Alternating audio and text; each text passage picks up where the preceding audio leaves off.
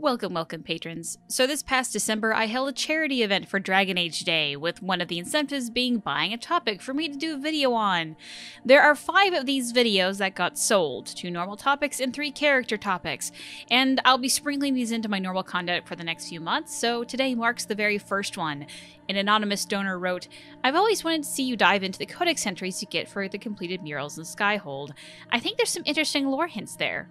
And they are completely right. This is actually something I've wanted to do for a while, but I just kept pushing it back for more basic topics and world building because I still got a lot of that to go through. But anyway, let's talk about the Dragon Age Inquisition Mosaics. The quest. So for those who haven't played or never really cared, because there's not really a reward to it, in Dragon Age Inquisition, you can find these little golden squares around all the levels. These squares are pieces of larger murals that are hung in Skyhold's halls once you get there.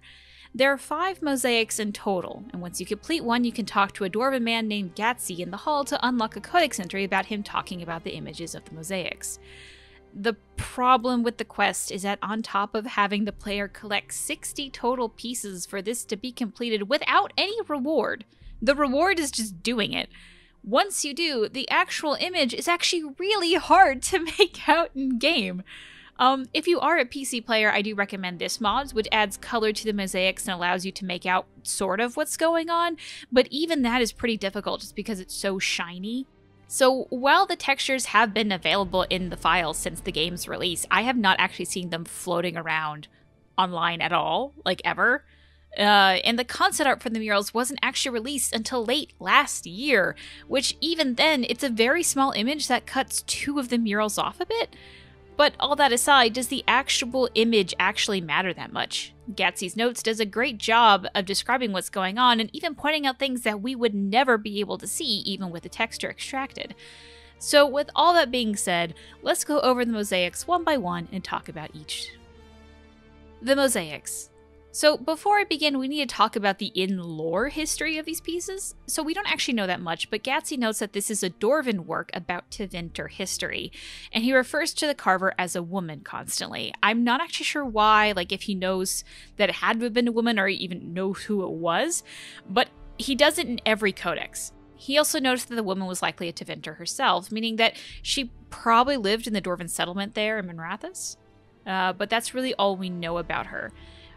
When this was made, literally all that is said, it is early. We'll get more about that in a bit. Also, while I did extract the game image files for the mosaics, they are still just a little bit muddy, probably on purpose, and I had to piece together the final piece in Photoshop, so it's a little bit wonky, particularly on the edges. Anyway, freed our slaves. Probably the most outright of the mosaics, this one is showing just a bunch of Qunari slaves. Also, just a fun fact, this is actually called Vanquished in the files, which I think is actually a better overall name, but to be honest, I could never remember the names of any of these mosaics except freed or slaves because it's such a bad name to me. So maybe joke's on me, I suppose.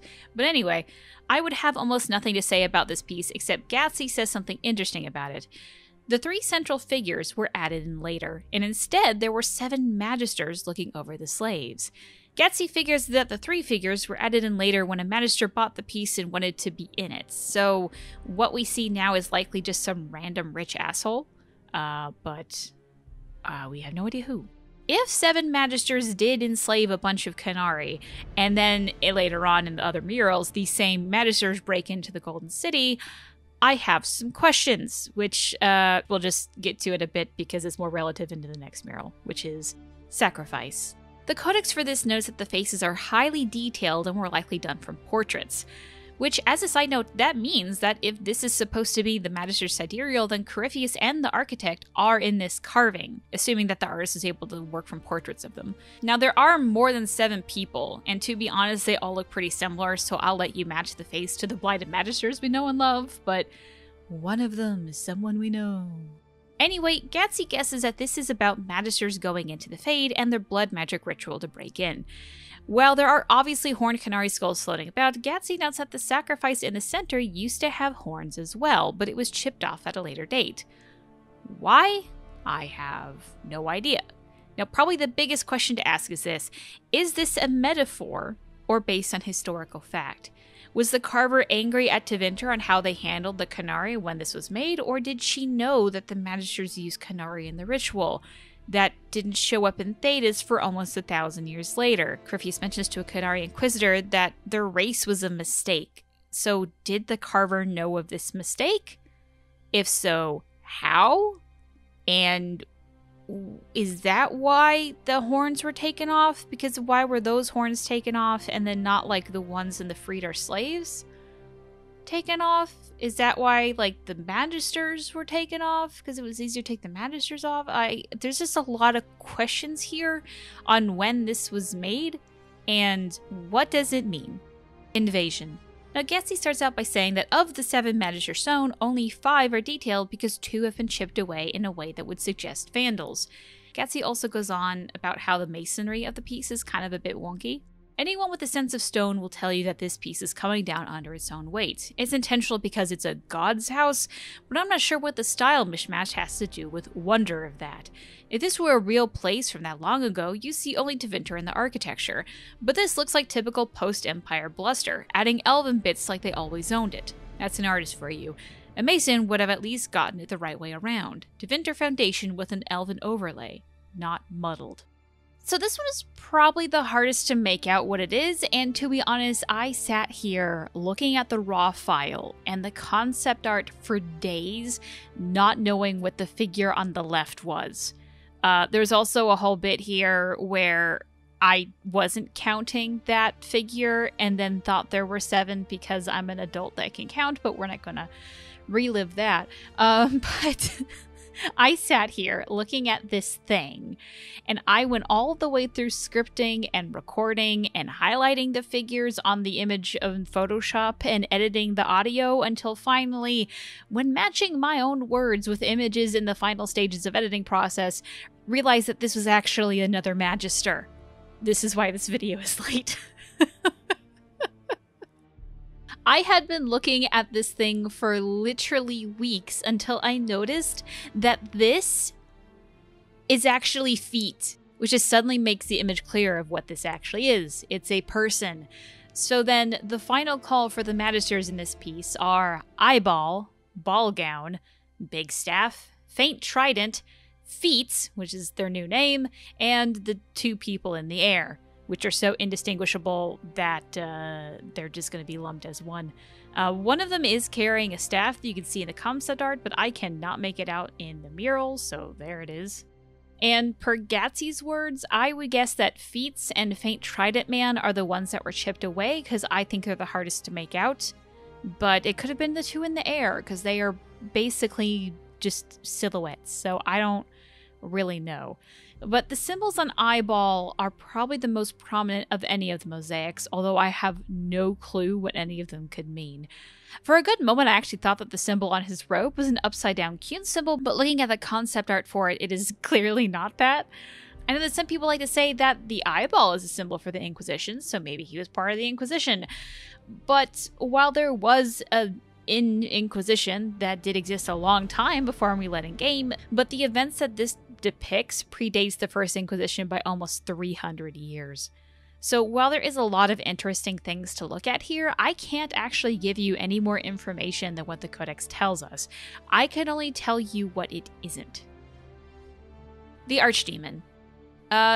Nowhere to put this other than right now, but fun fact, this is actually called Dragon's Spear in the files.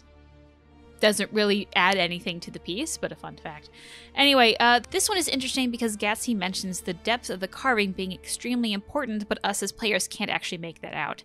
So I think the best way to understand this is to highlight what he is talking about in the Codex while I read it aloud.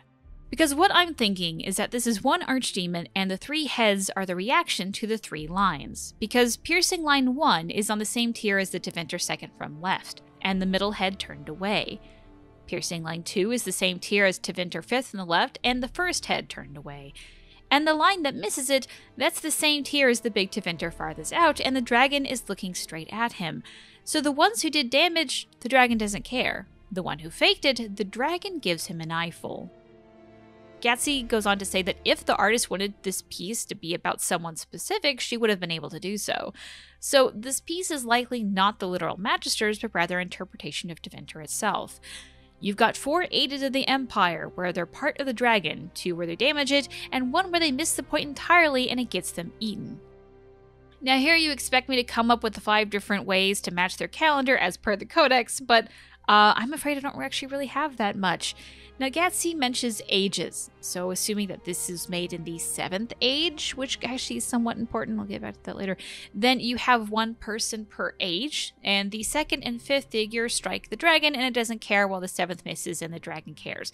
The rest of the ages don't really do anything. So while the 2nd age we did see Tevinter split from the Chantry, and the 5th age was when the bulk of the Exalted Martian Tevinter happened, and then the 7th age was when the Canary War was ended and Tevinter refused to sign the Treaty of Peace, Tevinter is big and important enough to pick any age and find something interesting about it. While there is a chance that Gatsy is wrong about the meaning, I feel like the devs wouldn't give us information like he gave for no reason. One thing I would like to ask is this. What in this image represents Tevinter? Is it the dragon? The Magisters? Both? Is this Tevinter hurting something, or is something trying to hurt Tevinter? Or is Tevinter hurting itself? And further, if this is supposed to be, like, just representative of the ages, is it, like, does he mean actual ages, or just specific 100-year segments? Like, is this pre- or post-Chantry? Like, if this is pre-Chantry, then, like, the Tevinter history isn't that clear to us. So, this might be about a history we don't actually know yet.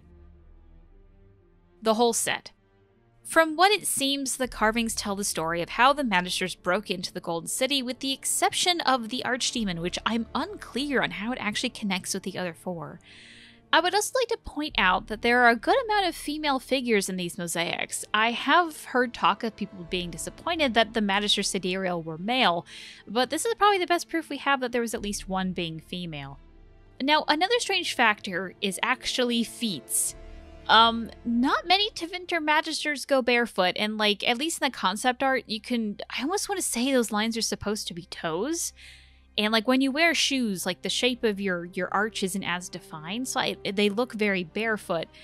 And there isn't, it's a little bit weird for Tevinter Magisters to go barefoot. But there is a whole faction in Thedas that does go barefoot quite often. The Elves. Mix in the fact that there is an actual old god of slaves, Andorral. Could the High Priest of Andorral have been an elven slave mage? So, Gatsy doesn't say much about the whole set, other than that it's early Tevinter. How early? Again, I can't say. He mentions that part of it was made from the dust of the 100 Pillars, which is just like a strange mountain range in between Tevinter and Antiva, and that doesn't give us a good date at all. So I will say that early doesn't normally mean around the 6th age when Canary were supposed to be in Thedas, because, like, in Tevinter history, that's actually pretty young. Like, Tevinter's been around for thousands of years. Like, it's, like 300 years ago is nothing.